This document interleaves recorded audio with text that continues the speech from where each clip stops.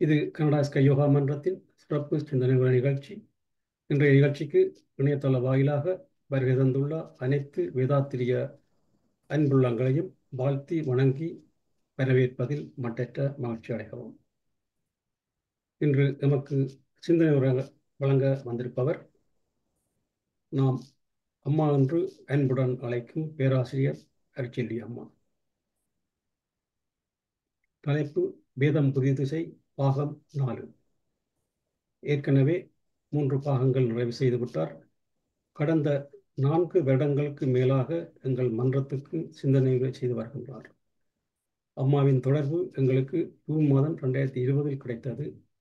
முதல் அம்மா இந்த மன்றத்திற்கு ஆற்றிய சிந்தனை உரை தொண்டாற்றி இன்பம் காண்போம். அன்றிலிருந்து இந்த மன்றத்துக்கு பல்வேறு தலைப்புகளில் எத்தனையோ சிந்தனை உரைகள் வழங்கிவிட்டார். அது மாத்திரமல்ல, இந்த மன்றத்தின் வளர்ச்சிக்கு ஆலோசனைகளையும் ஆசைகளையும் வழங்கிக் கொண்டே இருக்கின்றார்கள். இந்த மன்றத்திலும் ஒருவராய்விட்டார். அவரை பற்றிய தகவல்களை திரும்ப திரும்ப பல தடவைகளில் சிந்தனை ஆரம்பங்களில் சிவாயா கூறிவிட்டார். எனவே உண்மையில் அம்மாவுக்கு இந்த மன்றத்தில் அறிமுகம் தேவையில்லை. எனினும் இது எவ்வாறாயிருப்பினும் அறிமுகத்துக்கு அப்பாற்பட்டு எனது மனதில் எழுந்த சில கேள்விகள், உணர்வுகளை உங்களுடன் அனைவருடனும் பகிர்ந்து கொள்ள வேண்டும் என்ற ஒரு உந்துதல். அதற்கு இன்று சந்தர்ப்பம் கிடைத்ததற்கு இறைவனுக்கு நன்றி சொல்ல வேண்டும். ஏதாவது தவறுதல் இருந்தால் அதை திருத்திச் சொல்வதற்குரிய உரிமையும் அம்மாவுக்கு உண்டு. காரணம், தவறான தகவல்கள் மற்றவர்களுக்கு போயிடக்கூடாது. முதலில் அம்மாவை பற்றி நான் இதுவரை கேள்விப்பட்டதன் சமரி, ஒரு சுருக்கம். வேதாத்திரிய குடும்பத்தில் சிறு வயதிலிருந்தே மகாரிஷியின் அன்பு அரவணைப்பில் வளர்ந்தது. கல்வி, பட்டப்படிப்பு, வங்கியில் முகாமையாளராக வேலை, தன்னிச்சையான ராஜினாமா, ஒன்றரை ஏர்லி ரிட்டையர்மெண்ட், திருமணம், இனிய குடும்பம், அதற்கு சாட்சியாக அன்பு மகன் சிது. உலக சமுதாய சேவா சங்கத்தின் மிஷன் அகாடமியில் பதவியேற்று இப்போ மிஷன் அகாடமியின் நிர்வாகத்திற்கு பொறுப்பாயிருக்கிறார். பல கிராமிய அபிவிருத்தி திட்டங்களை முன்னெடுத்து செயலாற்றி வருகிறார்.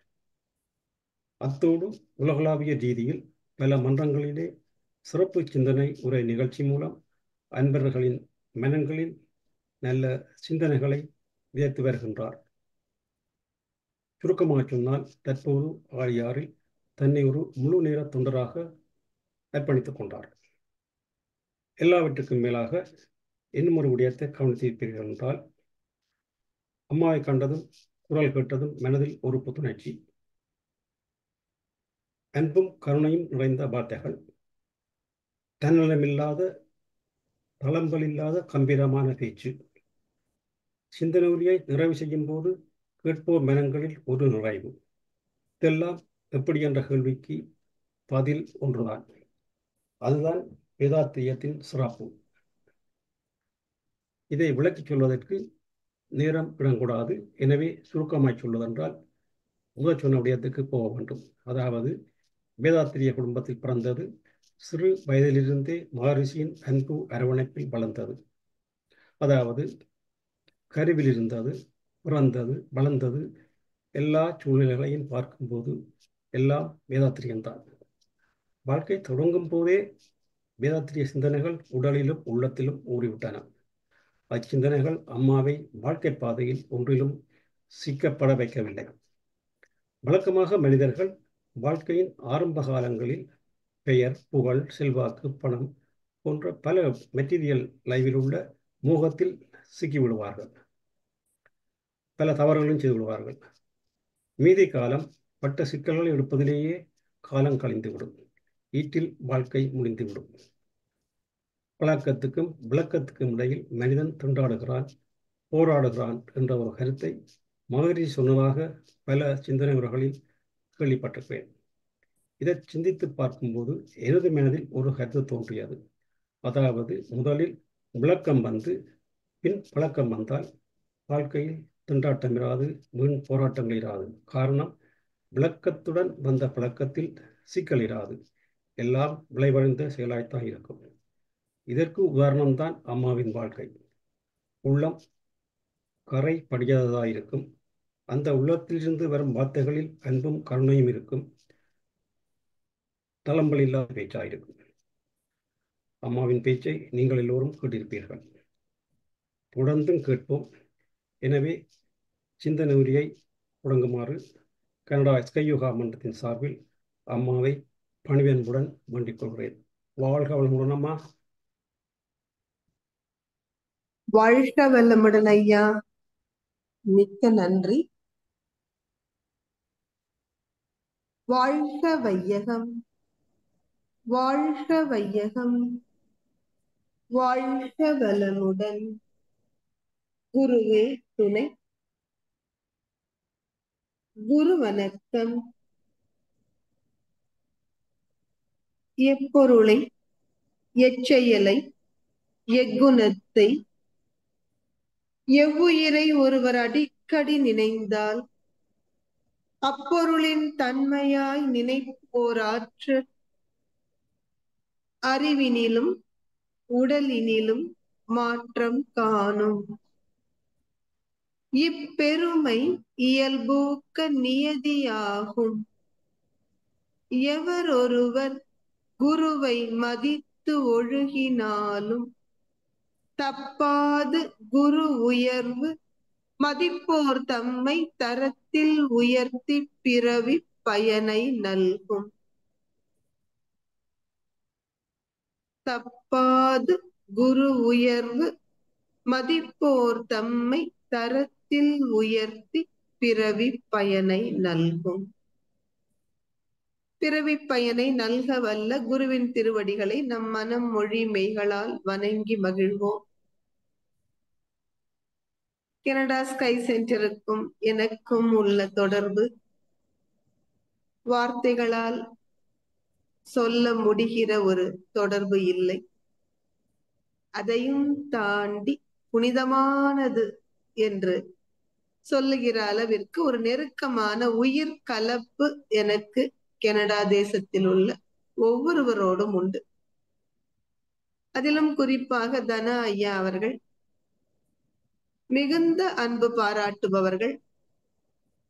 அவர் சொன்ன ஒன்று அம்மாவினுடைய குரல் கேட்கும் பொழுதும் அவர்கள் இணைப்பில் இணைந்து விட்டார்கள் என்பது தெரிகிற பொழுதும் மனதில் ஏற்படுகிற ஒரு மகிழ்ச்சி, ஒரு உற்சாகம்.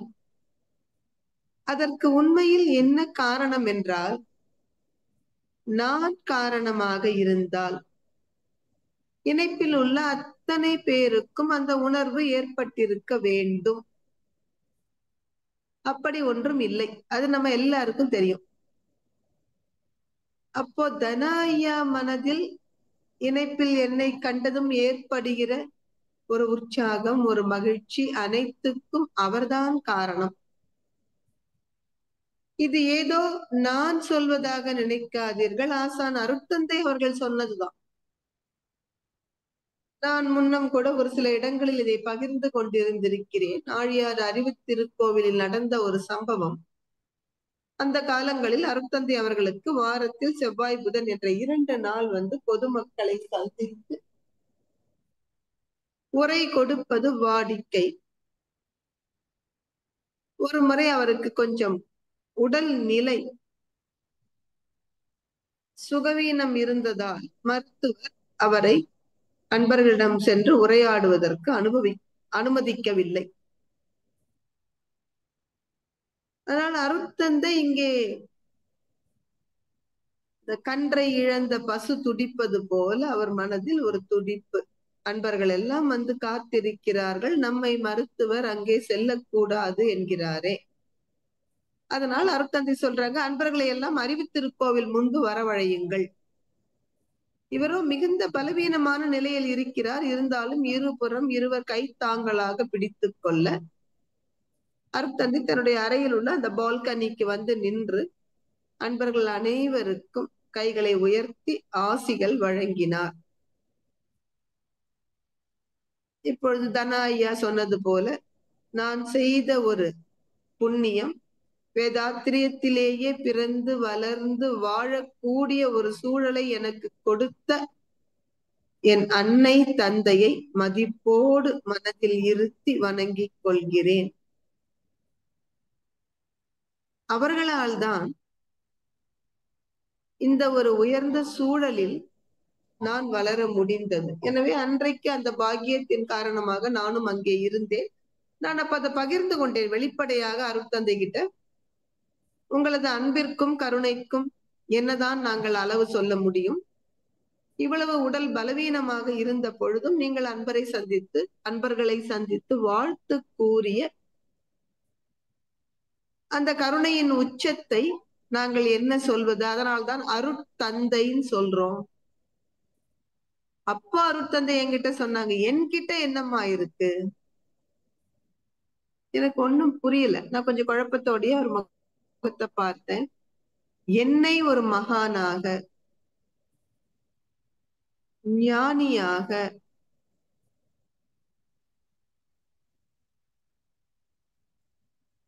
மதித்து பார்க்கிற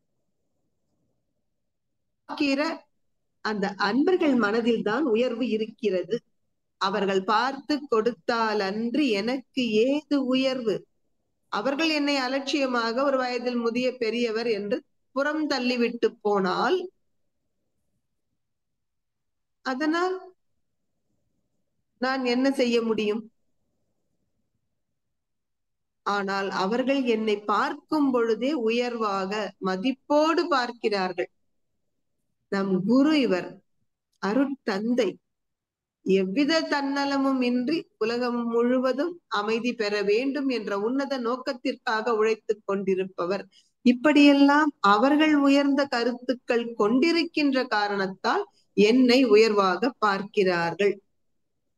மற்றபடி என்னிடம் ஒரு சிறப்பும் இல்லை அம்மா என்று அருட்தந்தை சொன்னதுதான் எனக்கு இப்பொழுது தனா ஐயாவோட முன்னுரையில் நினைவுக்கு வருவது. எனவே என்னை உயர்வாக பார்ப்பது அவரது உயர்ந்த உள்ளத்தின் தன்மையால் என்று கூறி நாம் இப்பொழுது இன்று வேதம் புதிதிசை என்பதில் ஆசான் அருட்தந்தை அவர்களை காந்த தத்துவம் தான் நமது வேதம் என்று சொன்னதால் இதுவரை 4 வேதங்கள் நமக்கு தெரியும்.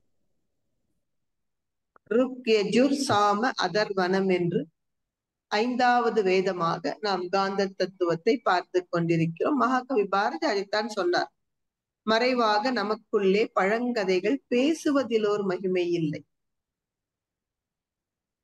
என்ன பழசு இருக்கோ அதையே திரும்ப திரும்ப பேசிக் கொண்டிருக்கிறோம் என்றால் என்ன பொருள்? புதிதாக நாம் எதையும் படைக்கவில்லை என்று பொருள். அருட்தந்தை அவர்கள் புதிய வேதம் செய்து கொடுத்திருக்கிறார் நமக்கு. மொத்தம் 12 கவிதைகள். நாம் ஒரு 4 கவிதைகள் பார்த்திருக்கிறோம். 4வது கவிதை தான் நீங்க இப்ப ஸ்கிரீன்ல பார்க்கிறது. அனைத்து இயக்கங்களும் காந்த ஆற்றலே. இந்த காந்த தத்துவம் நாம் முதல்ல அடிப்படையாக புரிந்து கொள்ள வேண்டிய ஒரு விஷயம். அருட்தந்தை அவர்களே எழுதுகிறார்கள், காந்த நிலை அறியாமல் கடவுள் நிலை அறிவதோ, கருமையம் அறியாமல் அறிவினை அறிவதோ, மாந்தராக வாழுகின்ற மாண்புடைய எவர்க்கும் மாற்று வழி தத்துவத்தில் விஞ்ஞானத்தில் இல்லையே. நீங்கள் எந்த பாதையை தேர்ந்தெடுத்து சென்றாலும் அது விஞ்ஞானமாக இருக்கலாம், மெய்ஞானமாக இருக்கலாம், எந்த பாதையின் வழியாக சென்றாலும் கடவுளை காந்தத்தின் வாயிலாகத்தான் அறிந்து கொள்ள வேண்டும். அப்ப எது காந்தம்?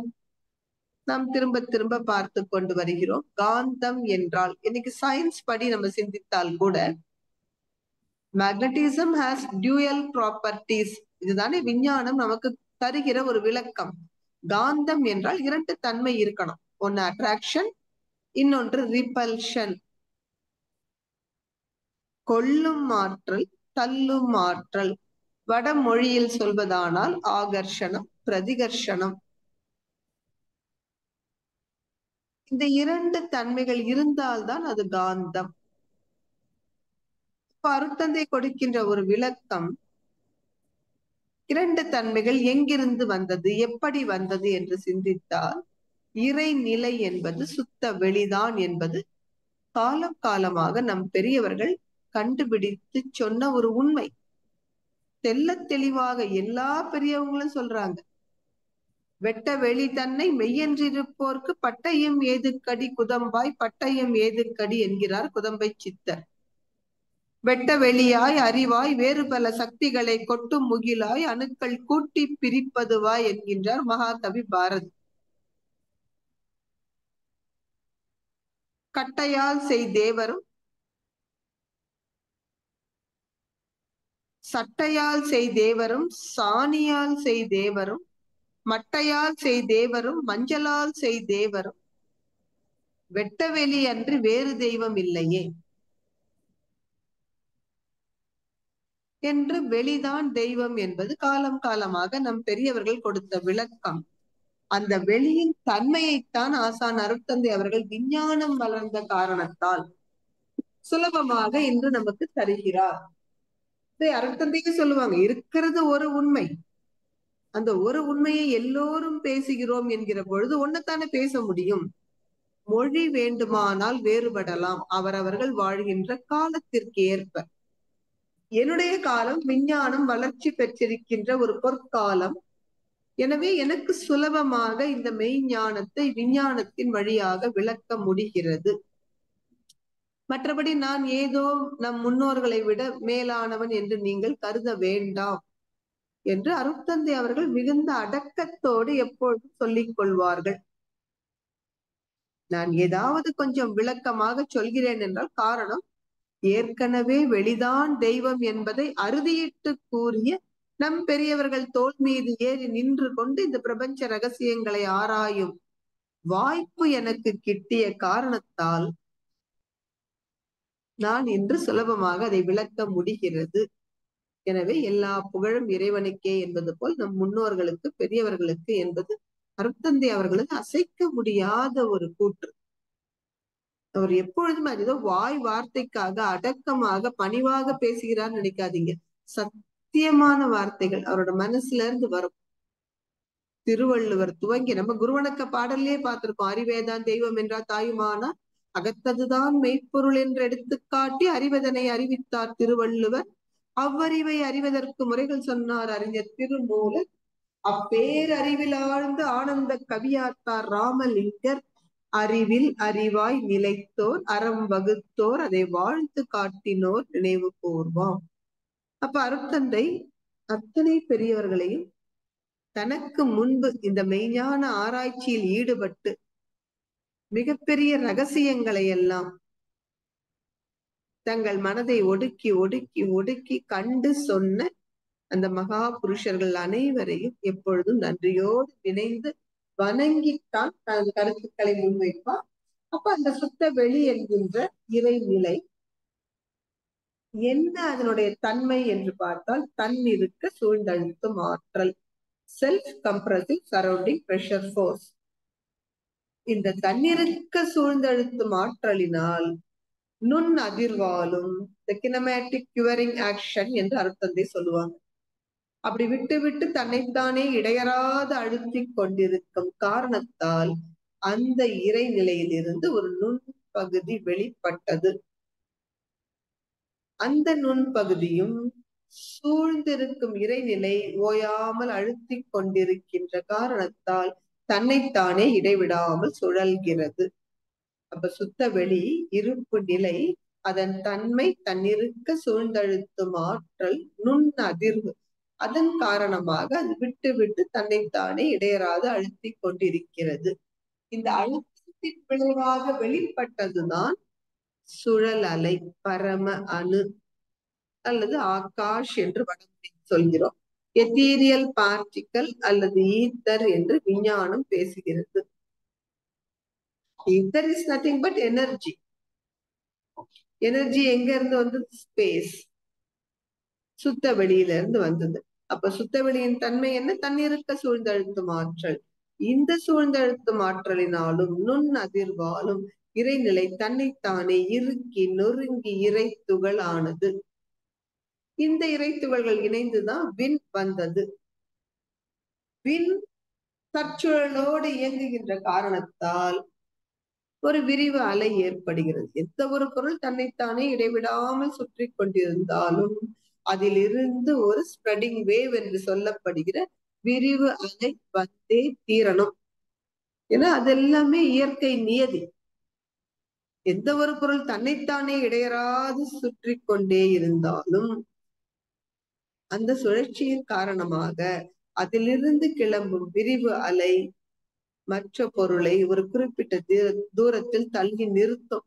அதனாலதான் அருட்தந்தை இறைநிலை தவத்திலே விளக்கமா சொல்லுவாங்க, எந்த ஒரு இறைத்துகளும் அல்லது இறைத்துகள்கள் இணைந்த விண்ணும் ஒன்றோடு ஒன்று நெருங்கி இயங்குவது ஏன் சாத்தியம் குறைச்சல் என்றால், அது நெருங்கி கூட இயங்கலாம், ஆனால் அதற்கு ஒரு தனியான இயக்கம் உண்டு.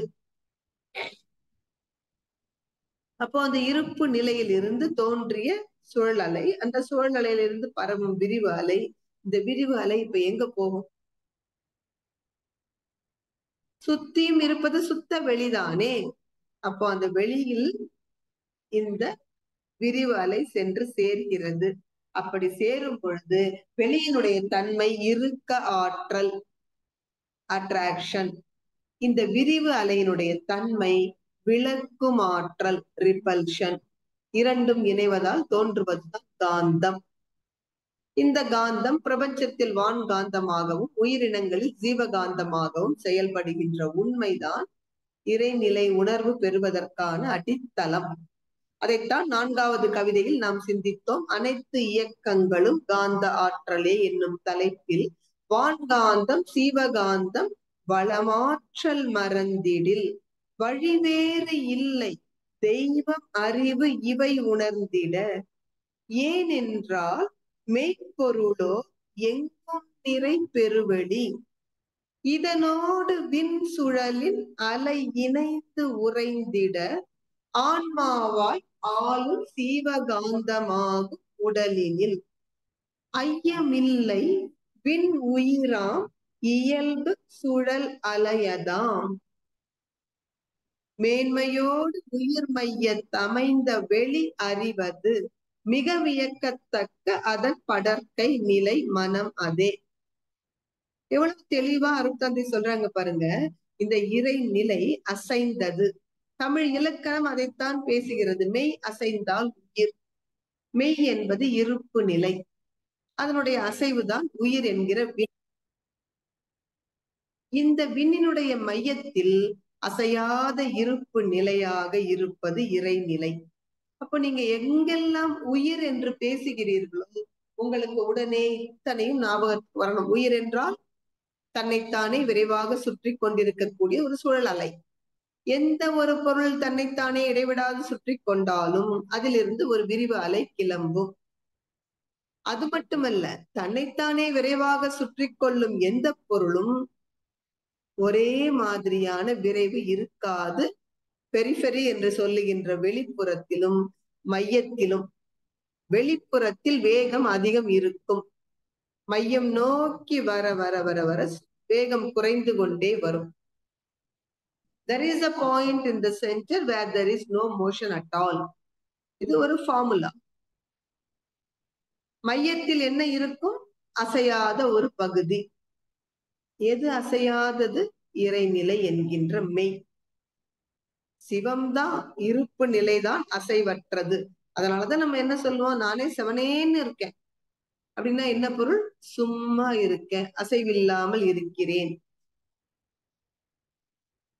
அப்போ உயிர் என்று நாம் எங்கே பேசினாலும் அந்த உயிர் மையத்தில் இருப்பது இறைநிலை, உயிரின் படற்கை மனம். இதெல்லாம் அடக்கமாக கொண்டது உயிர். அதனாலதான் நம்ம ஆன்ம தரிசனம் இன்றி தெய்வ தரிசனம் ஒருபோதும் கிட்டாது என்று சொல்கிறோம். அப்ப அந்த உயிரிலிருந்து புறப்படும் அலைதான் ஜீவன்களுக்குள் ஜீவகாந்தமாகவும் பிரபஞ்சம் முழுவதும் வான்காந்தமாகவும் இயங்குகின்றது. எனவே அருட்தந்தை சொல்றாங்க, இந்த வான்காந்தம் ஜீவகாந்தத்தை மறந்து விட்டால் தெய்வத்தையோ அறிவையோ நாம் எப்படி உணர்ந்து கொள்ள முடியும்? ஏனென்றால் மெய்ப்பொருள் என்பது என்ன? எல்லாம் வல்ல தெய்வம் அது எங்கும் உள்ளது நீக்கமர. அப்ப நீக்கமர நிறைந்த அந்த மெய்ப்பொருள் அதனுடைய தன்னிருக்க சூழ்ந்தழுத்தும் ஆற்றலினால் வெளிவந்த விண், அந்த விண்ணினுடைய விரிவு அலை இந்த மெய்ப்பொருளோடு இணைந்து உறைந்திட, அதுதான் காந்தம். இந்த காந்தம் சீவன்களில் ஜீவகாந்தம் என்றும் சீவனை சுற்றி வான்காந்தம் என்றும் பேசப்படுகிறது. இதை நாம் அடிப்படையாக கொண்டுதான் இன்று 5வது கவிதை இறைவனின் பரிணாமம் என்கின்ற கவிதையை சிந்திக்க போகிறோம். மெய்ப்பொருளே விண்ணாகி அலைநிலையில் காந்தமாய் மேலும் விண் அடர்த்தி நிலைக்கேற்ப பூதம் 5மாய். கையில் புத்தகம் இல்லாதவர்கள் ஸ்கிரீன் பார்த்துக்கலாம். ஐயா அவர்கள் மிக அழகாக நேர்த்தியாக இந்த கவிதையை இப்போ நம்முடைய ஸ்கிரீன்ல நாம் பார்க்கும்படி செய்திருக்கிறார்கள். அதற்காக அவர்களுக்கு ஒரு ஸ்பெஷல் தேங்க்ஸ். இறைவனின் பரிணாமம்.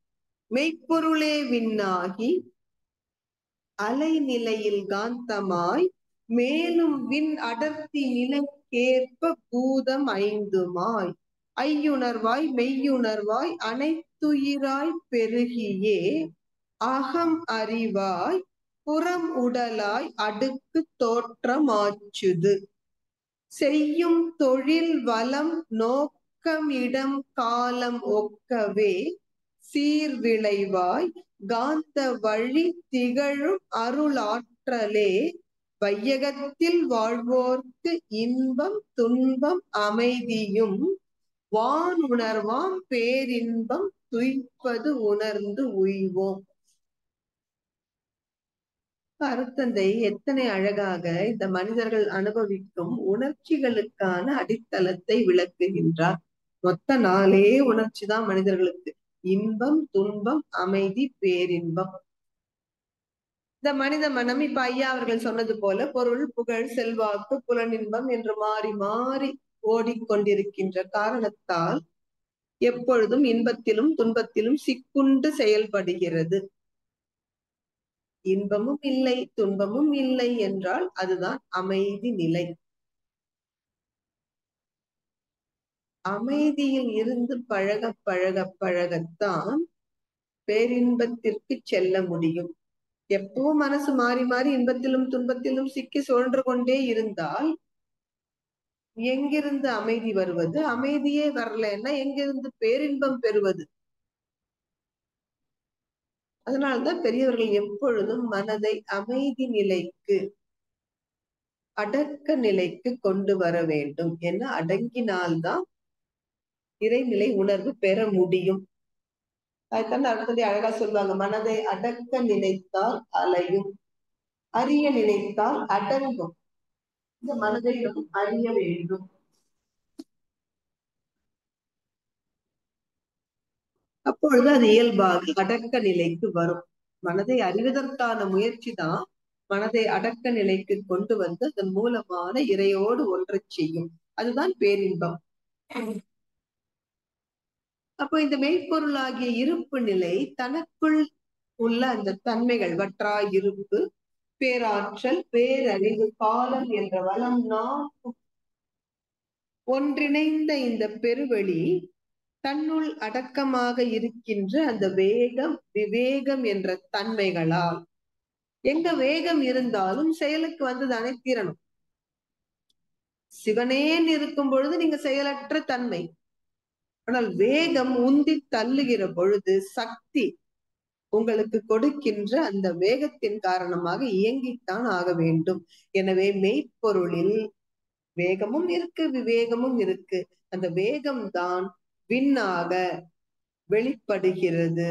அந்த விவேகம்தான் விண்ணை ஒழுங்குபடுத்துகின்ற அறிவாக செயல்படுகிறது. நாம் ஏற்கனவே சொன்னது போல இந்த விண்ணினுடைய மையத்தில் என்ன இருக்கிறது? அசைவற்ற சுத்த வெளி. அருட்தந்தை அதற்கு ஒரு அழகான உதாரணம் கொடுப்பாங்க. வேகமாக சுற்றுகின்ற ஒரு சக்கரத்தை பாருங்க. அந்த சக்கரத்தினுடைய சுற்றுவட்டத்தில் என்ன வேகம் இருக்கிறதோ அது மையத்தில் இருக்காது. இன்னும் சொல்ல போனால் சுற்றுவட்டத்தில் இருக்கக்கூடிய வேகம் கொஞ்சம் கொஞ்சமாக குறைந்து கொண்டே போய் மையத்தில் வேகமே இல்லாத ஒரு இடம் இருக்கிறது. அதுதான் சுத்தவெளி மெய்ப்பொருள்.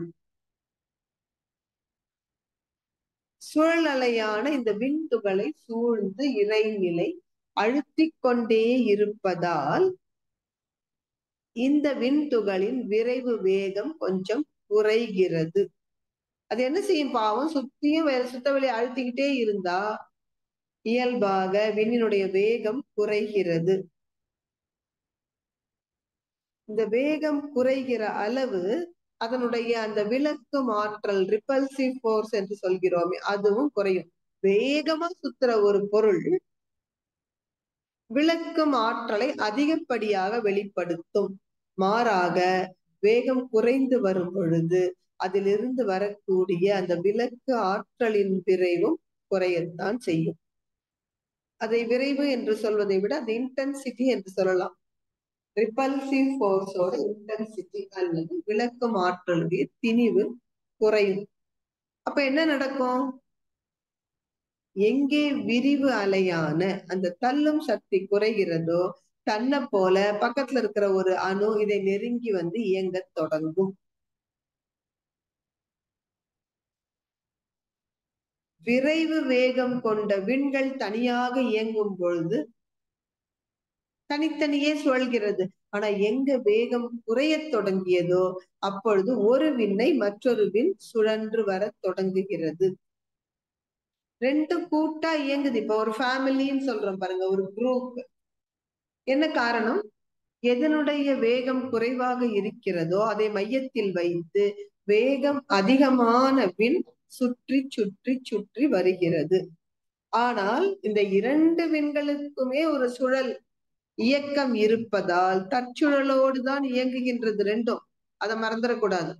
வேகம்தான் குறைஞ்சு போயிருக்கு, மற்றபடி இரண்டுமே சுழல் அலைதான். அதன் காரணமாக எந்த காலத்திலும் இந்த இரண்டும் எப்போதும் ஒன்றாகிவிட முடியவே முடியாது. எது விரைவு குறைந்ததோ, கூட்டு சேர்ந்த இரண்டு அணுக்களில் எது விரைவு குறைந்ததோ அதை மையத்தில் வைத்து விரைவு அதிகமான ஒன்று அதை சுற்றி வர தொடங்கும். இதுதான் முதலில் அணு கூட்டம் உருவான வரலாறு. மேலும் இந்த அணு கூட்டம் தன்னுடைய சுழற்சி வேகத்திற்கு ஏற்ப இரண்டு அணுக்கள் முதல்ல இணைஞ்சது. அதன் பிறகு அது பெருகி பெருகி பெருகி நிறைய விகிதாச்சார வேறுபாடுகள். அந்த விகிதாச்சார வேறுபாடுகளுக்கு ஏற்பத்தான் நாம் இந்த அணுக்கள் கூடிய தொகுப்பிற்கு பலவாறாக பெயர் கொடுக்கிறோம். அயன், கோல்டு, இதெல்லாம் எப்படி சொல்றோம்? அட்டாமிக் நம்பர் ஒன்று கொடுத்து அந்த பொருளில் உள்ள அணுக்களின் எண்ணிக்கைக்கு ஏற்பத்தான் மதிப்பிடுகிறோம். 108 எலிமெண்ட்ஸ் நம்ம சொல்றோம். தனிமங்களுடைய எண்ணிக்கைக்கு என்ன காரணம்? அணுக்களின் கூட்டு வேறுபாடுதான், வேற ஒண்ணுமே இல்லை. அந்த கூட்டு வேறுபாட்டின் காரணமாக அடர்த்தி நிலை வேறுபடும். அந்த அடர்த்தி நிலை வேறுபாடுகளை கொண்டுதான் விண் முதல் மண் வரை நமது பெரியவர்கள் 5 பௌதீக பிரிவுகளாக பிரித்து சொன்னார்கள். எங்கே ஒரு விண் மற்ற ஒரு விண்ணோடு இணையாமல் தனித்தனியே இயங்கிக் கொண்டிருக்கிறதோ அதுதான் விண்வெளி. ஒன்றோடு ஒன்றாக கூடி நெருங்கி இயங்கும் பொழுதுதான் விண் கூட்டை நாம் விண்ணிற்கு அடுத்த நிலையில் காற்று என்று பேசுகிறோம். இரண்டு விண்கள் ஒன்றோடு ஒன்று கூடி அந்த இரண்டுக்கும் நடுவிலே என்ன இருக்கும்? காந்தம் நிச்சயம் இருக்கும். அந்த காந்த ஆற்றல் அந்த அணுக்கூட்ட அமைப்பு தாங்கும் சக்தியை மீறி வெளிப்படும் பொழுது அது சப்தமாக வந்தது, சவுண்ட் வேவ். ஆக சுத்தவெளிதான் அந்த இருப்பு நிலையே தன்னுள் அடங்கி இருந்த அந்த விரைவு எழுச்சி பெற்று over a period of time அந்த எழுச்சி நிலையிலிருந்து குறைந்து குறைந்து வந்து இரண்டு அணுக்களாக கூடி இயங்குகின்ற பொழுது அங்கே காந்தம் ஒலி என்று சொல்லக்கூடிய சப்தமாக தன்மாற்றம் பெறுகிறது. அதுதான் இரண்டாவது நிலை, பஞ்சபூத தத்துவத்தில் இரண்டாவதான காற்று. இன்னும் கொஞ்சம் அடர்த்தி நிலை அதிகமாகிற பொழுது என்னவாகிறது? வெப்பம். இப்ப சத்தத்தோடு சேர்ந்து வெளிச்சமும் வந்தாயிற்று. ஒளி, ஒலி. இதைத்தான் நம்ம எலக்ட்ரிக்கல் சேஞ்ச் என்று சொல்வோம். Sound and light. சவுண்ட் மட்டும் வந்த பொழுது அந்த காந்த களத்திற்கு காற்று என்று பெயர். சத்தத்தோடு வெளிச்சமும் சேர்ந்து கொண்ட பொழுது அதை நாம் வெப்பம் என்று சொல்கிறோம். வெப்பம் என்பதும் காற்று தான், அடர்த்தி குறைவான காற்று, அவ்வளவுதான். மன்னிக்கணும், வெப்பம் என்பது அடர்த்தி அதிகமான காற்று. காற்றுதான் லேசானது. அந்த காற்றே தான் when it gets more and more intensified, திணிவு அதிகமாகும் பொழுது அந்த அடர் நிலை தான் வெப்பமாக வெளிச்சமாகவும் நம் கண்களுக்கு தென்படுகிறது. அதன் பிறகும் காந்தம் சுழன்று சுழன்று சுழன்று வந்து கொண்டே இருக்கிறது. நீண்ட நெடும் காலத்திற்கு பிறகு இந்த லேசான காற்றும் அழுத்த காற்றும் ஒன்றை ஒன்று நெருங்கி ஒன்றிலிருந்து மற்றொன்றிற்கு அணுக்கள் பரிமாற்றம் நடைபெறும் பொழுது அதைத்தான் நாம் என்ன சொல்கிறோம்? நீர் என்று சொல்கிறோம். லேசான காற்றும் அழுத்த காற்றும் ஒன்றை ஒன்று நெருங்கி இயங்கி ஒன்றின் இடைவெளியை இன்னொன்று குறைக்கிறது பாருங்க. அப்ப உண்டாகக்கூடிய ஒரு கோர்வை தான் நீர் என்று பேசப்படுகிறது. அதனால்தான் water is a continuous flow என்று சொல்கிறோம். இந்த நீரில் காந்தமடையும் தன்மாற்றம் சுவை என்பதாகும். அதே காந்தம் தான் மேலும் இந்த விண் நெருங்கி இயங்குகின்ற அந்த இடத்திலே அது நிலம். கெட்டிப்பட்ட நீர் தான் நிலம். அந்த நிலத்தில் காந்தம் மனம் என்று சொல்லக்கூடிய ஸ்மெல் என்பதாக தன்மாற்றம் அடைகிறது. நம்ம இப்போ என்ன சொல்வோம்? மழை பெய்ததும் ஆகா மண் வாசனை கிளம்புது. அது இயல்பு பாருங்க. மண்ணினுடைய மனம் அதனுடைய மண்ணின் தன்மையை பொறுத்து மாறும். ஆக இந்த பஞ்ச பூதங்கள் என்று நாம சொல்வது ஒண்ணுமே இல்ல, விண்தான். ஆனால் அடர்த்தி நிலை வேறுபாட்டுக்கு ஏற்பத்தான் விண் மண் வரை பேசப்படுகிறது. அருட்தந்தை இதுக்கு ரொம்ப எளிமையான ஒரு உதாரணம் சொல்லுவாங்க புரிஞ்சுக்கிறதுக்காக. அதாவது 100% வெளி என்று இருந்தது, சுத்த வெளி. ரொம்ப காலம் வெளி மட்டும்தான் இருந்துச்சு. அதன் பிறகு இந்த வெளிக்கு சும்மா இருக்க முடியாமல் தன்னிருக்க சூழ்ந்தழுத்தும் ஆற்றலினால் நுண் அதிர்வினால் தன்னைத்தானே இறுக்கி நொறுங்கி இறை துகள் ஆன பொழுது அதுவும் வெளிதான். ஆனா ஒரே 1% இயக்கம் வந்து விட்டது அல்லவா? மற்றபடி 99 பங்கு அங்கேயும் வெளிதான் இருக்கு. எங்க? விண் கூடிய அந்த களத்தில். அதாவது ஃப்ரீ பார்ட்டிகல்ஸ் என்று சொல்வோம் விண்ணை. தன்னிச்சை போல தன்னிச்சைப்படி செயல்படக்கூடியது. அதுதான் விண் என்கின்ற நிலை. அப்ப 100% சுத்த வெளியில இருந்து விண் என்கின்ற நிலையில் 99% சுத்த வெளி, ஒரு பங்கு அதனுடைய அசைவான இயக்கம் அணுத்தன்மை விண் வந்தாச்சு. மேலும் விண் கூடி காற்று வந்த பொழுது என்னவாச்சு? சுத்த வெளி 98 படிப்படியா குறையுது பாருங்க. காற்று என்பது 2 பகுதி, விண் கூடும் பொழுது இது நீங்க கரெக்டா போய் அர்த்தத்தை சொல்லுவாங்க. லெபார்டரியில வச்சு நீங்க மெஷர் பண்ணி எல்லாம் பார்க்க முடியாது. புரிதலுக்காக 100% வெளி என்றால் அது சுத்த வெளி. 99% வெளி, 1% விண் என்றால் அது விண். தனித்தன்மையோடு இயங்கக்கூடிய விண்கலம். அதேதான் நெருப்பில் 97% சுத்த வெளியும் 3% அணுக்கூட்டம் வந்தாச்சு. இந்த அடர்த்தி நிலை வேறுபாடுகளுக்கு ஏற்பதான் நம்ம பேரை மாத்திக்கிட்டே வரோம் பாருங்க. இல்லைன்னா இருக்கிறது ஒண்ணுதான், விண் தான். இன்னும் கொஞ்சம் அடர்த்தி கூடிய பொழுது காத்துன்னு சொன்னோம். இன்னும் கொஞ்சம் கூடினா அது நெருப்பு. அதன் பிறகு நீர் என்பது இந்த காற்றுக்கும் நெருப்புக்கும் இடையே உள்ள இடைவெளியை இட்டு நிரப்புவது. பாருங்க என்ன அற்புதமான கண்டுபிடிப்பு, without any sophisticated sensitive scientific instruments. எவ்வளவு பியூட்டிஃபுல்லா நம்ம பெரியவங்க கண்டுபிடிச்சிருக்காங்க.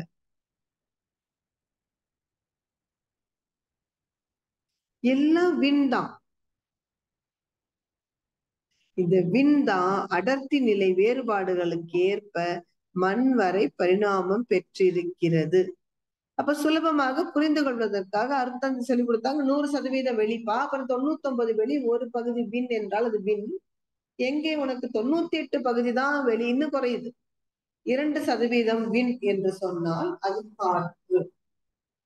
மேலும் 97% இருப்பு நிலை 3% தான் விண் என்றால் அதுதான் அழுத்த காற்று நெருப்பு.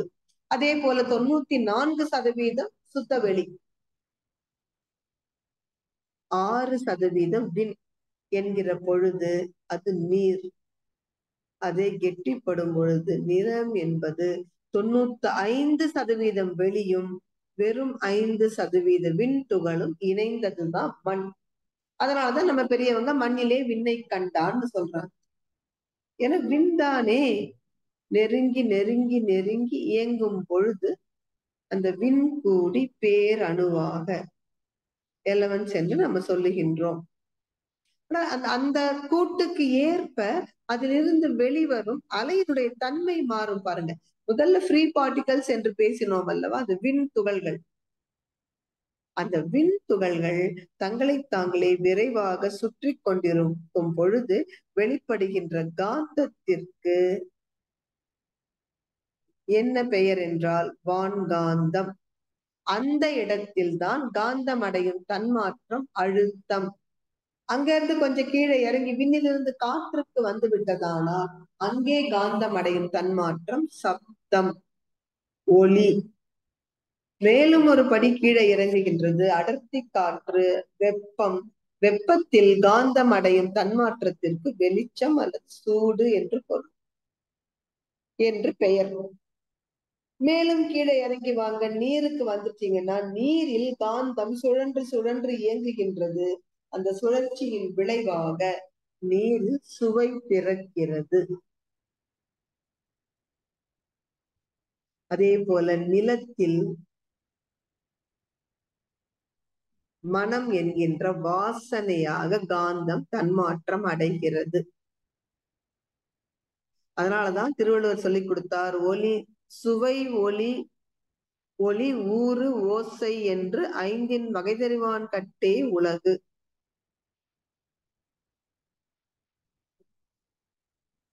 இந்த 5 காந்தம் அடைகிற தன்மாற்றம், சுவை ஒலி ஊறு ஓசை நாற்றம் என்ற 5 வகைதறிவான் கட்டே உலகு.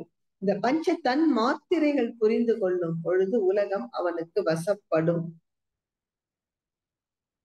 அவன் நினைக்கிறதெல்லாம் ஜெயிப்பான். பாருங்க, எண்ணத்தின் ஆற்றல் அத்தகையது. அந்த உண்மையை புரிந்து கொண்டதனால் காந்தத்தின் தன்மாற்றம் ஜடப்பொருட்களில் அழுத்தம், ஒலி, ஒலி, சுவை, மனமாக வெளிப்படுகிறது. அதன் பிறகுதான் ஜீவனுக்கே வருகிறோம். இந்த பஞ்சபூதங்களும் ஒன்று கூடி இணைந்து இயங்கும் பொழுது ஒன்றை ஒன்று வெளியேற்றியோ வறண்டு போகவோ செய்யாமல் இனிமையா இணைந்து செயல்படணும். இப்ப உதாரணத்துக்கு நம்ம ஏன் காந்த தத்துவத்தெல்லாம் கையில எடுக்கிறது இல்ல? நிறைய பேர் சொல்லுவாங்க அது ரொம்ப ட்ரை சப்ஜெக்ட்மா, வறண்டு போய்விட்டது என்று. அப்படி பஞ்சபூதங்களும் கூடி சரியாக ஒத்துழைப்பு கொடுத்து இயங்காமல் வறண்டு போகுமானால் அதுதான் அந்த ஜீவனுக்கான மரணம். எங்கே பஞ்சபூதங்களும் ஒன்று கூடி இனிமையாக ஒரு இணக்கத்தன்மையோடு நடந்து கொள்கிறதோ அதுதான் உயிர் என்று நாம் பேசுகிறோம். இந்த உயிர் மையத்தில் அமைந்த அந்த சுத்த வெளி இருப்பு நிலையான அறிவு என்ன செய்ய உடல் முழுவதும் உள்ள ஜீவகாந்த களத்தின் மூலம் பரவி அழுத்தம், ஒளி, ஒலி, சுவை, மனம் இவையாக மாற்றம் பெற்று ஒரு இயக்கத்தை கணித்துக் கொள்கிறது.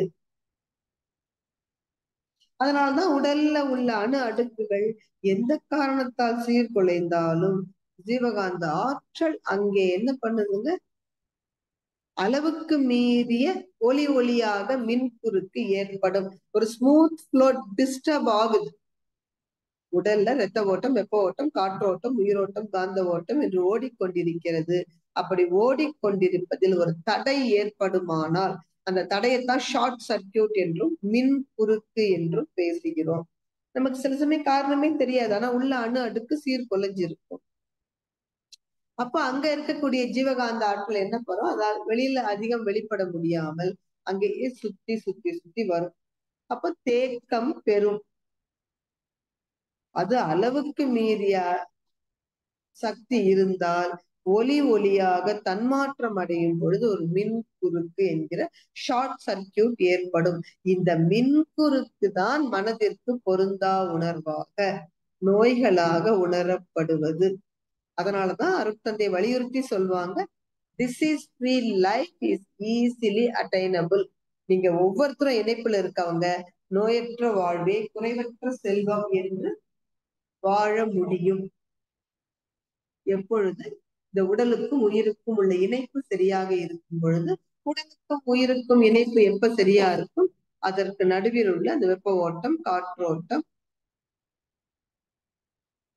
நீரோட்டம் என்ற மூன்றும் சரியாக இயங்கும் பொழுது. இதுல வெப்ப ஓட்டம் நமக்கு தெரியும், 98.6 டிகிரி ஃபாரன்ஹீட்.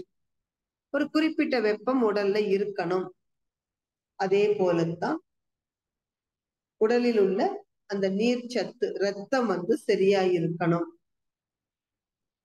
ஆக இந்த மூன்று ஓட்டங்கள், இரத்த ஓட்டம், வெப்ப ஓட்டம், காற்றோட்டம். அதனால்தான் திருவள்ளுவர் என்ன சொல்வார், மிகினும் குறையினும் நோய் செய்யும் நூலோர் வளிமுதலா எண்ணிய மூன்று. வளி என்றால் காற்று என்று பொருள். இப்ப காற்றின் தன்மாற்றம் சப்தம். நம்முடைய உடலில் ஓடுகின்ற இந்த ஓட்டங்களில் காற்று ஓட்டம் தடைப்படுமானால், எந்த ஓட்டம் தடைப்பட்டாலும் அங்கே ஒரு மின் குறுக்கு ஏற்படுவது இயல்பு. அதுதான் பொருந்தா உணர்வு, நோய் என்று நாம் சொல்கிறோம். இந்த மின் குறுக்கு தான் short circuit of our own biomagnetism is disease என்பாங்க அருட்தந்தை. இந்த ஷார்ட் சர்க்கியூட் ரொம்ப அதிகம் போச்சுன்னு வச்சுக்கோங்க, நம்மளால சரி பண்ண முடியாத அளவுக்கு அது அதிகம் போய் நிற்கிற பொழுது அதைத்தான் நாம் என்ன சொல்கிறோம், மரணம். ஆரம்பத்துல ஷார்ட் சர்க்கியூட்ங்கிறது சின்ன சின்ன வலியா இருக்கும், அதையெல்லாம் நம்மால பொறுத்துக்க முடியும். ஆனால் ஷார்ட் சர்க்கியூட் இந்த உடல் சரி செய்ய முடிந்த அளவையும் மாறி போய்விட்டதானால் இந்த ஜெனடிக் சென்டர் என்று சொல்லப்படுகிற கருமையத்தால ஒண்ணும் செய்ய முடியாது. அப்ப இது என்னவாயிருங்க, உடலை விட்டு வெளியேறிவிடும். அந்த வித்து கமலம் தான் உயிரை தாங்கி பிடித்து கொண்டிருப்பது. செமினல் வெசிக்கல் என்று சொல்லுவோம் இல்லையா, அப்படி உடைச்சு தள்ளிட்டு உயிர் வெளியில ஓடிடும். அதனாலதான் இந்த மின் குறுக்கு ஏற்படாமல் பார்த்துக் கொள்ளுங்கள். ஜீவகாந்த ஆற்றல் மின் குறுக்கால் கொஞ்சம் கொஞ்சமாக கசிந்து வெளியேறி வீணாவே போயிடும். கண் கெட்ட பிறகு சூரிய நமஸ்காரம்னு சொல்லுவாங்க இல்லையா நம்ம பெரியவங்க, அது போல வீணா போனதுக்கு அப்புறம் நீங்க எத்தனை அழுது புரண்டாலும் சரி செய்ய முடியாது. அதனாலதான் அருட்தந்தை இந்த கவிதையில் அழுத்தம் திருத்தமாக சொல்லி கொடுக்கிறார். ஆதி என்கின்ற சுத்த வெளி அந்த இருப்பு நிலையில் இருந்து அந்தம் என்று சொல்லப்படுகிற மனிதன் வரையில் எங்க வித்தியாசம்? இதில் யாரை யார் பகைப்பது அல்லது வெறுப்பது எல்லாம் ஒண்ணுதான். இந்த தெளிவு, அறிவின் தெளிவுதான் மெய் ஞானம் என்று பேசப்படுகிறது. அருட்தந்தை இது நமக்கு ஒரு இறைவணக்க பாடல்லையே அழகா சொல்லி கொடுத்திருப்பார். ஆதி எனும் பரம்பொருள் மெய் எழுச்சி பெற்று அணுவென்ற உயிராகி அணுக்கள் கூடி மோதி இணைந்து இயங்குகின்ற நிலைமைக்கேற்ப மூலகங்கள் பலவாகி அவை இணைந்து பேதித்த அண்ட கோடிகளாய் மற்றும் பிறப்பு இறப்பிடை உணர்தல் இயக்கமாகி நீதி நெறி உணர் மாந்தராகி வாழும் நிலையுணர்ந்து தொண்டாற்றி இன்பம் காண்போம். அப்ப அருட்தந்தை என்ன சொல்றாங்க, இந்த காந்த தத்துவம் இதெல்லாம் தெரிந்து கொள்வதனுடைய பயன் என்ன என்றால் தொண்டாற்றி இன்பம் காண்போம் என்பதில் அத்தனையும் அடங்கி விடுகிறது. ஏன்னா இந்த மனித பிறவி எடுத்த நோக்கமே இறை உணர்வு. இறை உணர்வுக்கான நேர் வழியோ அகத்தவம் அறநெறியும். இப்ப அறநெறி நிறைய செய்துட்டு இருக்கிற யார் ஒருவரும் அகத்தவத்தை அலட்சியப்படுத்தினாலும் இறைநிலை கிட்ட போக முடியாது. அல்லது இறைநிலையை மதிக்கிறவர்கள் நிச்சயமாக உலகில் சக மனிதர்களை மதிக்கத்தான் செய்வார்கள். எனவே இந்த பேரியக்க மண்டலத்தில் நிகழக்கூடிய அனைத்து நிகழ்ச்சிகளுக்கும் எது காரணம் என்றால் காந்த ஆற்றல் தான். அதனாலதான் அருட்தந்தை என்ன சொல்றாங்க, இந்த காந்த ஆற்றலை நீங்கள் அவசியம் மிக சரியாக துல்லியமாக புரிந்து கொள்ள வேண்டும். ஏனெனில் இந்த காந்த ஆற்றலின் காரணமாகத்தான் நாம் ஒவ்வொருவரும் எத்தனையோ செயல்கள் செய்கிறோம். அந்த செயல்களுக்கு பின்னாடி ஒரு நோக்கம் இருக்கு, நாம் செய்யக்கூடிய செயல் திறமை இருக்கு. அது மட்டுமன்றி இடம், காலம், தொடர்பு கொள்ளும் பொருள் என்று எக்கச்சக்கமான விஷயங்கள் இருக்கிறது. ஆக நீங்கள் எந்த ஒரு விஷயம் செய்தாலும் உங்களுடைய நோக்கம் மிக மிக முக்கியம். செயல் பேச்சு இரண்டிற்கும் எண்ணம் மூலம்னு அருட்தந்தை சொல்வார்கள். இந்த எண்ணம் தூய்மையானால் எல்லாம் தூய்மையாகும்.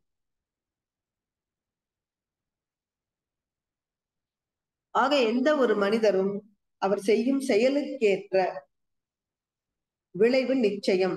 அந்த செயலிலும் ஒரே செயல் செய்யக்கூடியவர்கள் நடுவில் ஒருவரது நோக்கம் உன்னதமானதாக இருக்கலாம், திறமை கூடியிருக்கலாம், அதனோடு அவருக்கு நல்ல பொருத்தமான இடம் அமைஞ்சிருக்கலாம், காலம், பொருள், இதெல்லாம் முறைப்படி 5 பௌதீக பிரிவுகளும் ஒன்று கூடி இணைந்து இயங்கும் பொழுது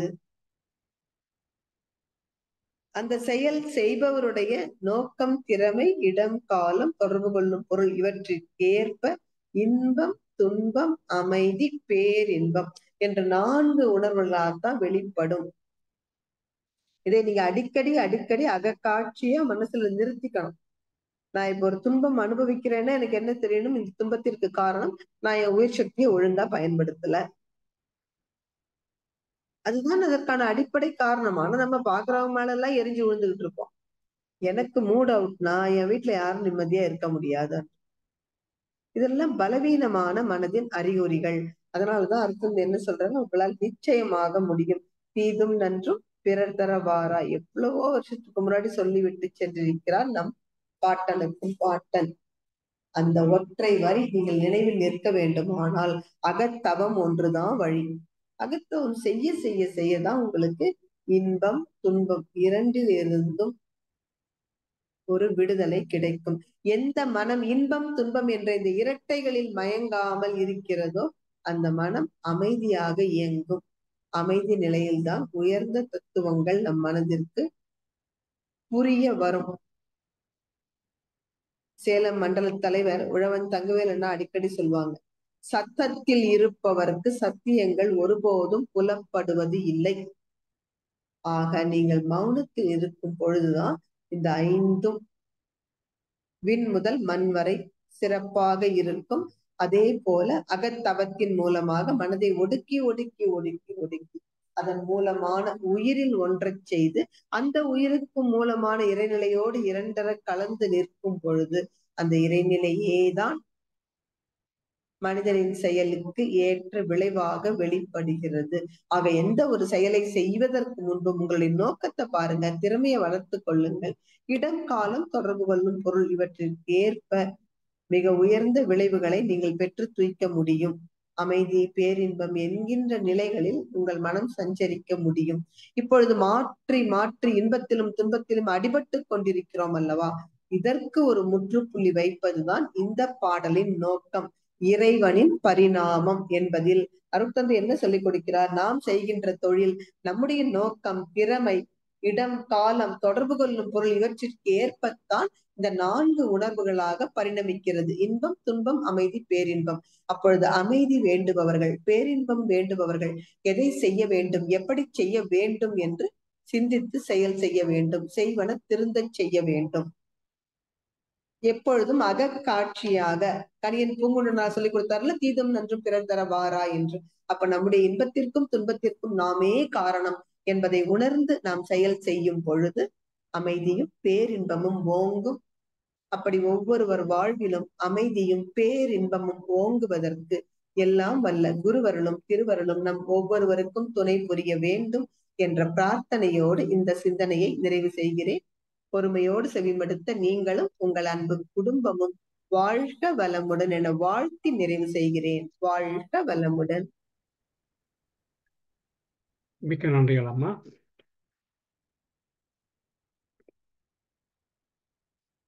மிகவும் அருமையான சிந்தனை உரை. யாராவது அம்மாவோட விளக்கங்கள் கேட்க வேண்டியிருந்தால், உங்களுடைய கேள்விகள் ஏதாவது இருந்தால் கேட்டுக்கொள்ளலாம்.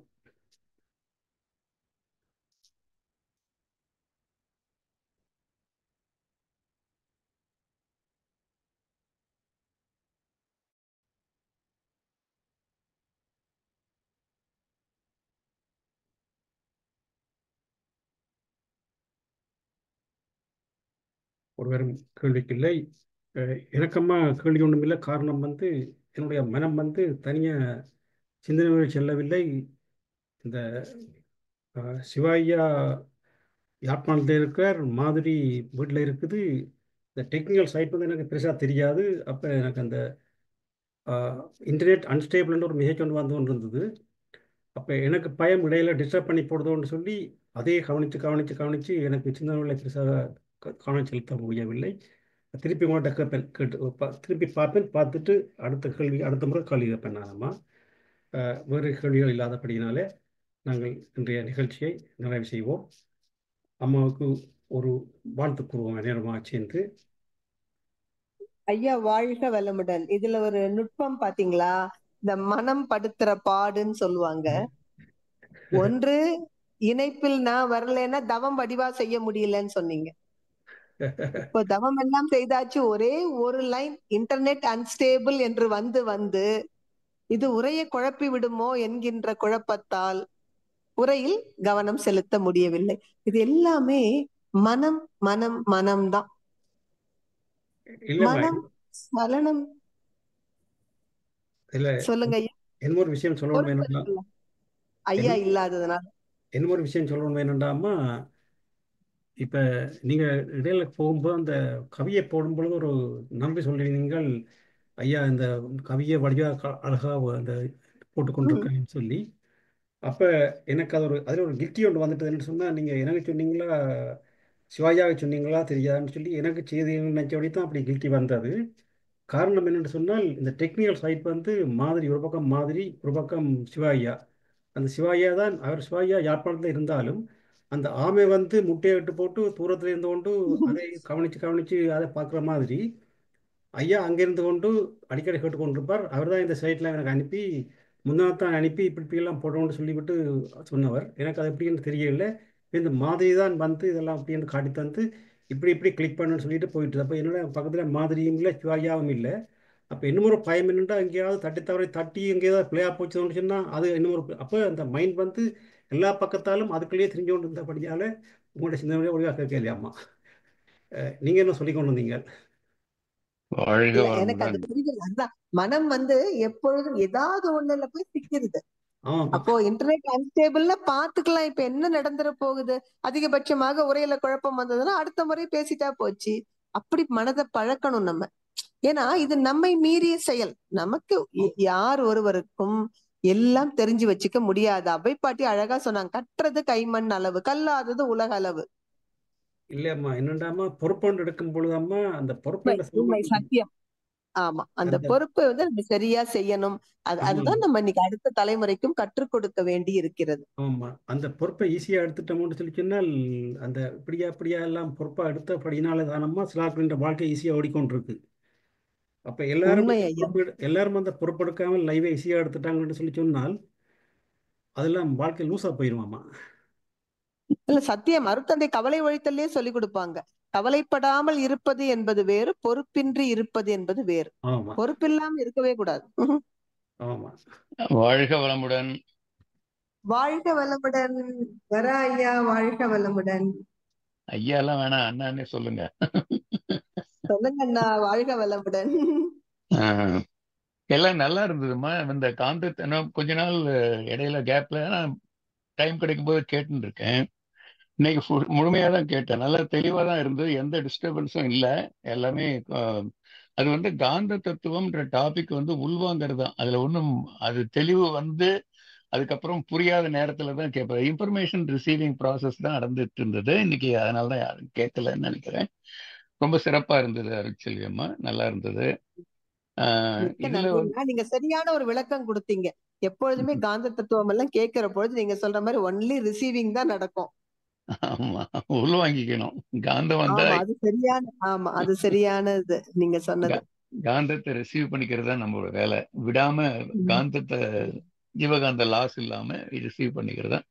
மொத்தத்துல நல்லா இருந்தது, எந்த டிஸ்டர்பன்ஸும் இல்லை, நல்லா தெளிவா இருந்தது. பாடல்களுக்கெல்லாம் அருமையா விளக்கம் படிப்படியா கரெக்டா கொடுத்தீங்க. அது மகரிஷியுடைய சிறப்பான அந்த தத்துவத்தை உள்வாங்கக்கூடிய அளவுல நல்லா அமைந்தது. அன்னைக்கு தெள்ள தெளிவாக தான் இருந்தது, நீரோடை போல போயிட்டு இருந்தது. நல்லா கேட்டேன், எல்லாமே கேட்டோம். இடையில இடையில பாரதியார் அப்புறம் திருக்குறள் எல்லாத்தையும் சொன்னீங்க. இந்த சுவை ஒலி ஊறு ஓசை நாற்றம் வகை இவ்வைந்தின் வகை தெரிவான் கட்டே உலகுதான் மகரிஷி 20 பக்கம் கட்டுரை எழுதினார் அதுக்கு. அது ஒரு உண்மைதான். திருக்குறள் உட்பொருள் விளக்கத்துல மாஸ்டர் பீஸ் ஆஃப் மகரிஷி. அது காந்த தத்துவம் எப்ப கேட்டாலும் அது நிறைய கேட்டுக்கிட்டே இருக்கணும் போலதான் தோணும். அது ரொம்ப சிறப்பம்மா. வாழ்க வளமுடன். நன்றிங்கண்ணா, மிக்க நன்றி. வாழ்க வளமுடன் அண்ணா. வாழ்க வளமுடன். எனக்கம்மா ஒரு விஷயம் டக்குண்டு காதல் ஏறிச்சுது. என்னன்னு சொன்னால், இந்த பழனிசாமி ஐயா சிந்தனை செய்யும்போது ஒரு விஷயம் சொன்னார். என்று சொல்லி சொன்னால், இந்த அணுவை பற்றி நீங்கள் சொன்னீங்க. அந்த அணுவில் ஒன்றோடு ஒன்று சேர மாட்டுது, அப்படி ஒரு கருத்து ஒன்று சொன்னீங்க. அது டக்குண்டு காதுக்கு எரிச்சுன்னு சொல்லி சொன்னால், அவர் சொல்லும்போது சொன்னார் என்று சொல்லி சொன்னால், நான் நினைக்கிறேன் எலக்ட்ரான் புரோட்டான் அது ரெண்டும் ஒரு அணுவிலேயே ரெண்டும் ஒன்றும் சேராமல் இருக்கும் பொழுது இரண்டு மனிதர்களின் சிந்தனைகள் இப்படியே ஒரே மாதிரி இருக்குமென்னு சொல்லி உங்களால் எதிர்பார்க்க முடியும். எனவே கணவன் மனைவி உறவு அது இந்த சினிமா படங்களையும் அதையும் பார்க்கும் பொழுது நீ பேச நினைப்பதெல்லாம் நான் பேச வேண்டும், அப்படி அப்படி கவிதைகளை எல்லாம் எழுப்பி அந்த எதிர்பார்ப்புகளை உருவாக்கி ஒரு மயக்கவாதத்தை உருவாக்கி விட்டாங்கள். ஒருபோதும் அப்படி ஒன்று சேர முடியாது. ஆகையினால்தான் அட்ஜஸ்ட்மெண்ட், சாக்ரிஃபைஸ் அதெல்லாம் தேவைன்றதை மகரிஷி சொல்லிவிட்டாருன்னு சொல்லி அவர் சொல்லுவார். அது மாத்திரம் நீங்கள் சொன்னா டக்குன்னு காது கேள்வி விடுதாம்மா. இது ரொம்ப உண்மைதாங்க ஐயா. இது ரொம்ப ஒரு ஆழமான அடிப்படையான புரிதல் தான். பாருங்க, அவர் சொன்ன மாதிரி 2 அணுவே ஒன்று சேர மாட்டேங்குதுங்கிற பொழுது எப்படி 2 மனிதர்கள் ஒரே போல எண்ண முடியும்? கட்டாய வித்தியாசம் இருக்கத்தான் செய்யும். இந்த தத்துவம் அதனாலதான் அருட்தந்தை இந்த தமிழர்களை பத்தி சொல்றப்போ உணர்ச்சி வேகம் அதிகம் உள்ளவர்கள் சொல்லுவார். அதனாலதான் இந்த எல்லாம், நீ பேச நினைப்பதெல்லாம் நான் பேச வேண்டும், நான் பார்க்கும் காட்சி எல்லாம் நீ ஆக வேண்டும், அதெல்லாம் ஒரு ரசனை. அப்படி ரசிச்சுட்டு கடந்து போகணும். ஆனா நம்மளால அப்படி கடந்து போக முடியறது இல்ல. நம்ம அதுவேதான் வாழ்க்கை என்று நினைத்து கொண்டு இந்த ஆண் பெண் மயக்கம் இருக்கு பாருங்க. அப்படி நான் பேச நினைக்கிறதெல்லாம் நீ பேசலன்னா எனக்கு உடனே சோர்ந்து போகிறது. நான் நினைக்கிறத உனக்கு புரிஞ்சிக்க முடியலன்னா எப்படி நீங்க நினைக்கிறத நான் புரிஞ்சிக்க முடியும்? வாய் விட்டு சொன்னால்தான் புரிந்து கொள்ள முடியும். வாய் விட்டு சொன்னாலே புரிஞ்சிக்க முடியல. மன அலைச்சுழல் வேறு வேறாக இருக்கும் பொழுது. அது ரொம்ப அழகான விளக்கம் பழனிசாமி ஐயா கொடுத்தது. அம்மா அதிலே நானே அரைவாசி வாழ்க்கையை பேஸ் பண்ணி விட்டேனம்மா. அது இப்பதான் புரிஞ்சுதா அது முடியாதுன்னு சொல்லி. உண்மைதாங்க ஐயா. நமக்கு சந்தோஷம் என்னன்னா புரிஞ்சிருச்சே இந்த வாழ்க்கையில, இந்த பிறவிலேயே. இது புரியாமலே போறவங்க எத்தனை பேர். ஆமாம்மா. மிக்க நன்றிங்க ஐயா. வாழ்க வளமுடன். அம்மாக்கு வாழ்த்து கூறுவோம் என சேர்ந்து. பேராசிரியர் அருட்செல்வி அம்மா அவரின் உடல் நலம், மனவளம், பொருளாதார வளம், அவரின் அன்பு குடும்பம், அவரின் வேதாத்திரிய தொண்டு வளமுடன்.